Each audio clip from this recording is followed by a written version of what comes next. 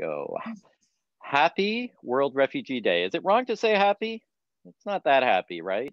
Happy, yeah. Okay, we're It's happy. kind of.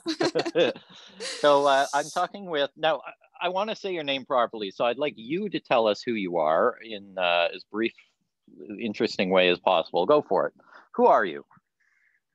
Okay, I am Khuloud Hadaq. I am a journalist from Syria. I came to Canada as a refugee in 2020. I graduated from Damascus University. I used to work as a journalist, and then I left Syria, escaped from the war to Africa and stuck there. Then I came to Canada, and now I'm studying in Canada, starting my new life and launching my business.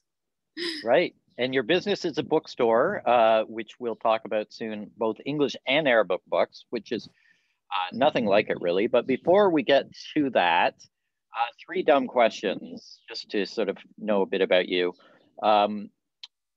If you had somebody wrote you a check and gave you like $60 million, what would you do with it? $60 million. Okay. I will build new houses for refugees who live in camps and open lots of schools and libraries. Perfect. And what's something you're good at in life? Sorry? What's something you're good at? Like some people are good at dancing, some people are good at cooking. What are you good at? Okay. I think lots of things because I used to do, in general, I have lots of skills. Okay. I'm good at reading, writing. It's my job. And also drawing, painting sometimes, and cooking. Okay. What's something you're bad at? Like bad? Cleaning the house.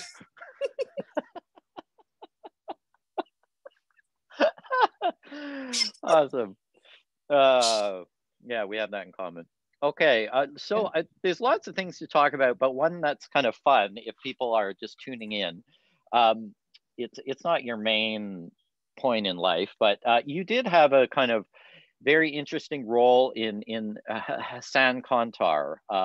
You know, that was a story that a lot of people heard about in the media, and in part because of you. So tell us about that. What happened there?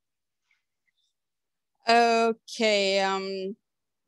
One day, I saw a post about Hassan's story, and you tag for me, and you asked me if I can share the story with friends or in Al Jazeera, because I was working with them. And then I did a copy for the post and share it with lots of journalists around the world, and share it with a group with lots of journalists, professional journalists in different media platforms around the world. And then the story was really interesting. So everybody start to send us messages. They want to meet Hassan and talk to him and ask him more about his story, to put a spotlight about his situation. And his situation was like just a symbol of too many stories for refugees around the world. Yes. And then that start to to publish his story everywhere. Yeah, it became a big story, and he became famous as the man who the man who lived in the airport. Yes, exactly. And there's a book about it, and you're in it. So how does it feel to have your name in a book? Like, now you have a bookstore, which you can tell people about. I'm thinking you could sell a book where you're kind of like a character in the book, so to speak. You're mentioned in this book. Now you're selling books. Is that kind of weird? Yeah. It's like tell us about the bookstore. Okay. The bookstore is not actually only bookstore. It's lately I launched my media company, and I launched What's it my called? What's it house. called if people wanna find it? What's it called? Okay, is Ishtar House for Culture. Ishtar House. It's a bookstore and publishing house and blog. And this blog, it will be having lots of articles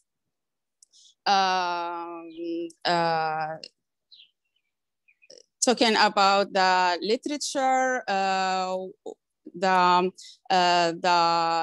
publishing in Middle East and even around the world, the translation, the new books. And for now, we are selling Arabic books for people who like to read in Arabic, who live in Canada and USA. And we have lots of kinds of, and we have categories for the books and for too many ages, for adults and youth and kids. And soon we'll have English as well, English department. And in the future, we are planning to publish books and to translate our literature as Arabic literature and introduce ourselves and our culture to the Canadian society and the opposite as well, because lately lots of people from journalists and writers and readers who they like really to keep them in touch and keep their family in touch with the Arabic language and our culture, who likes to read in Arabic and who likes to publish their books in Arabic. And I found that they really need a platform like Ishtar House to help them to do what they like to do, to keep themselves in touch with the Arabic culture and introduce the Arabic culture and Arabic literature for Canadians. Right. So it's interesting that you talk about that exchange, because we've been hearing about that lately from some of the people we've been talking to.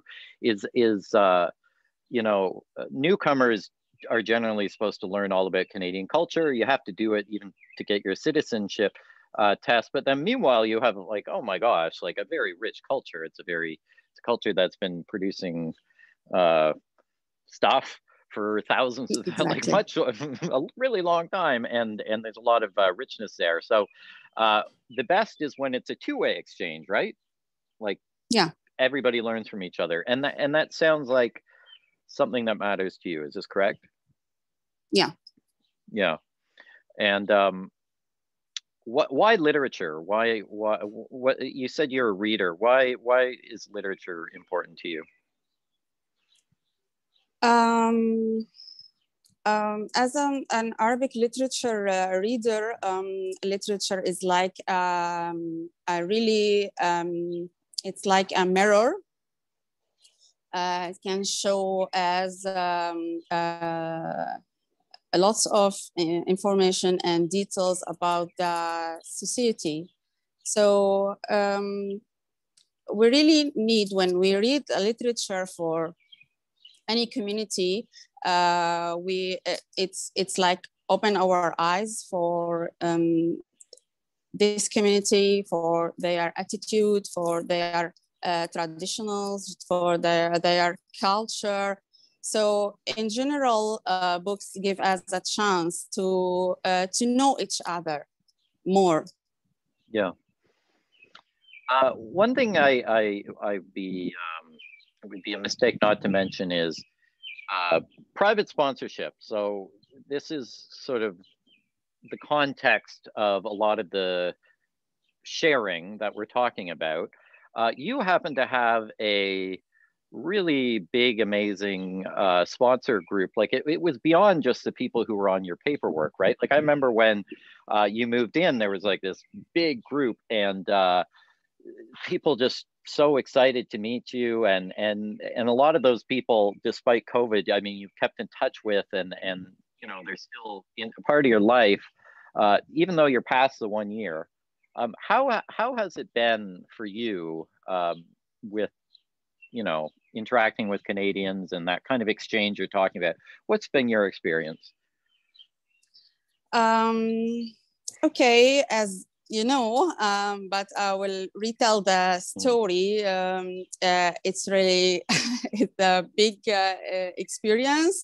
As you know, I was in Africa in a bad situation, as too many refugees around the world, especially lately the Syrian refugees, who they are suffering like everywhere of being lost in their jobs, their houses, their money, their companies, and just they escape and started a new life everywhere. So I was in a really hard time when I heard about the private sponsorship, and I was so lucky to have a refugee status from UN and refugee board in Ghana. I had no idea it will be really helpful for me. And when I heard about that, there's a sponsorship program in Canada who can help me to get off my situation and just start a new life in Canada. That's opened my eyes really to start my journey of looking for someone who can give me his hand just to get out of that situation where I had been disappointed, depressed, feeling lost, feeling now with no future. Everything was really, it's hard. So I start to look everywhere and send lots of messages for organizations. And I was just living in one room. Sometimes I don't know what is just behind in the world. So I sent lots of messages to ask for help. And then one day I met someone through Facebook, and he really told me and encouraged me to keep looking. And he told me to don't be ashamed of being a refugee. It's my right to look for another place for the better life, a better future for me and for my family. The person named Stephen Watt, and the journey starts from him, and he published my story, and lots of Canadians were really interested of my story and really start doing lots of things to help me to have me in Canada. And then that happened in February 2020. When I came to Canada, I can't until now describe my feelings after that hard time. I was really disappointed, so close to lose the hope of changing my life. But finally, my dream came true, and I arrived to Canada and I start my new life. When I came, it was during the COVID. That's what made a little bit my life was a little bit hard. When I came, I have to know lots of I have to know the system. I have to know discover the city. But it was good. It was good in general. I found myself from lonely person to person who is surrounded by new friends, new family, breathing the freedom, starting to do what I want to do, but I couldn't for a period of the asylum in Ghana, but finally happened. Yeah, it did happen. And I want to say from my side that we're so happy you came. And you're such a talented person. And your husband's a very talented artist and animator. And your children are amazing, smart readers. Published, one of them's a published writer already. Yeah. Which I'm kind of jealous of, to be honest. Yeah. She's already beating me in the game of life. So yeah, so we're really happy to have you, and you've got more to come. You are it's a journalism program, right? Television, broadcasting. Yeah, so we're going to see a lot more of you. Thank you for being with us today. I love seeing you. I hope I can see you in person soon. I am doubly vaccinated, so. See you soon. Thank you for having me. Yeah. All right. Have a good one. Bye.